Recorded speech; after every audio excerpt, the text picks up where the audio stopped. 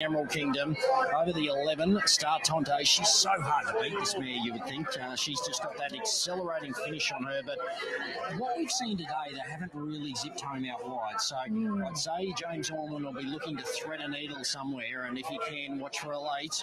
5, Weona Smartone, he'll be up on speed. I think he's the one they've got to gun down. I think the last 100's his question mark, and the 4, Surf Dancer for Gay will be right there with them, and they will give a massive side as well. What a race, 3:11.54. Well, I've been going to go Smartone's all day, but because of the pattern, I feel bad picking a horse I have an interest in, but he did look amazing, Emerald Kingdom.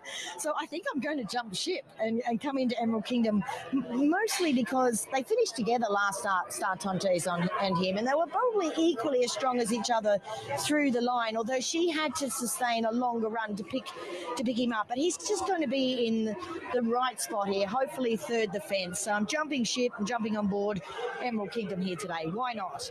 All right, the Queen of Racing, Gay Waterhouse, is here in Rockhampton. She has Surf Dancer in this race, who looks terrific. Let's hear from Gay. Well, Gay, it's just so wonderful to have you in Rockhampton. Is this your first time to Rockhampton? First time to wonderful, Rocky, and just had a ball. The last 3 days have been so much fun, Bernadette, and it's a very, very warm, friendly place. The weather's divine. I bet all of you watching from down south notice it. And the track's great. It really, they run 35 meetings a year? It's like the Gold Coast, and it just is coping superbly. Yeah, and it seems to be very fair, wouldn't you say? I think so. I've watched quite a few races. I think so. Yeah. That made the best horse win. I hope it's ours. Naturally, you're looking to win the Archer the next race with Surf Dancer. What can you tell us about him? Well, I hadn't seen him for a few days, and when he came up here, I was delighted. He went around and had a canter this morning, and he was just bright, and his coat looked good, and he's a neat sort of horse. He's not a big horse, Bernadette, but he's a very neat horse, and he's very, very well muscled. You'll be able to see when he parades. It's going to be an extremely emotional if you're able to win this. Your slot holders are Alan and Jennifer Acton, and of course Alan has been a major figure in the beef country and the thoroughbred scene for many, many years, and sadly, tragically lost his life only a few weeks ago in a helicopter accident. So all at once, isn't it, if your horse is able to win? A mixture of emotions. His wife here has been so, Jennifer's been so strong and, holding up a brave face, and, I just hope for her sake and her family and friends. And look, if it doesn't happen, at least she's here and she's waving the flag for her husband, her past husband. Absolutely. Thanks for coming, Gay. Good luck. Thanks. Yeah, she absolutely is waving the flag for her husband and all of the family. So the barrier draw, which was just extraordinary, was at Paradise Lagoons, which is owned by Tom Acton, and they had 17 heifers lined up with Diamante bags around their neck. It was absolutely extraordinary. Great scenes here, Chargy. John Farnham, not in the flesh. Sounded like it. It sounded like he was here. They've displayed John Farnham. We're the voice, and everybody's in the mood for a big race, aren't they? Yes, and we were talking before, has Gay Waterhouse had runners in Rocky in the past? Well, she has. She did. She won a Rocky Cup in 2021, Regal Stage with Matty McGilvray in the saddle. So isn't it great to have Gay here? What about the calibre of racing people that this Archer has drawn? It is a phenomenal event, and the crowd... I knew there was a big crowd here, but then all of a sudden, it was like they just dropped out of planes and arrived on track, because there's thousands and they're everywhere, and it's a beautiful day. The track has been superb, as Gay said. It has raced a little bit on speed, those first couple, closer to the fence. So this is going to test it out, because high pressure, there's Des. She looks pretty confident. What do you think? Well, I hope she's your trainer. She's my trainer. I'm hoping so. Let's have a look at this market. We've got a minute to jump time. So Vega 1's in a couple of points to $15. Keep in mind, I'm thinking the slot owners would all be having something on their horses as well as the punters, wouldn't they? Gem Song, he was unlucky here last year. He touched $9 into $8.50 now. Emerald Kingdom's, well, he's pretty solid now around the $5.50. He did get into as much as $4.20. Surf Dancer, I know on the tab is a little shorter than the QIP. $7 there on the tab, and I think $7.50 here. No, now $7 on the QIP as well. Weona Smartone's around the $9 mark. Alpine Edge, 20s. Namazu's the roughie at $61. Mau Tai, he's the smoky, isn't he, at $7.50. Animate's a little bit of a roughie there at 40 to 1. Blazer Trail, $19. Star Tonte is now firming into $3.90. And Count the Beans at $20. They are starting to load up. Any last thoughts, Chargy? I'm just waiting to see you jump up and down when Emerald Kingdom surges to the front, Bernie, and I think they will go right off here in Rockhampton. Well, whoever wins will be going off. Let's get upstairs to Russell Leonard for the call of the 2023 Archer. Count the Beans, the 3-year-old goes up. Count the Beans loaded. Animate about to join the line. Animate goes forward. Weona Smartone about to take up his position. Namazu, Vega 1 Star Tontes, Blazer Trail, Gem Song to load. Star Tontes drifting favourite, $3.50 out to $4. 3 Emerald Kingdom was $5.50 into $4.20, back to $5.50. Gem Song now $8.50 into $7. Now Namazu goes up. Blazer Trail.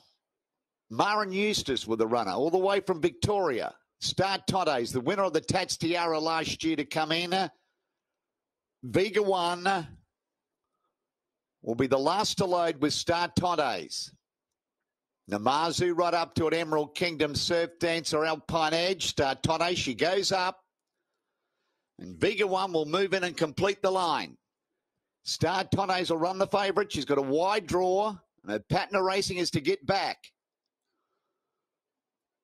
Up goes Vega 1. Now we're set. We run for Bentley's. We run for $775,000. This is the Archer for 2023. Set. Gates crash back. They're off on the Archer. Namazu fast away from off the inside. Weona Smartone showing speed. Emerald Kingdom, Vega 1 up into a handy spot. Going forward also is Surf Dancer, first half of the field, Alpine Edge. Then we've got Animate, who's starting to go forward. Over on the inside, Count the Beans, Gem Song went back. Vega 1, and back last of all is Star Tontes, Martine midfield and 3 deep. Weona Smartone's done a bit of work as they go to the half mile, but a pound the front shows the way by 3/4 of a length. Running second on the outside is Vega 1. 1 away then. On the inside, Emerald Kingdom. Surf Dancer getting a gun runner.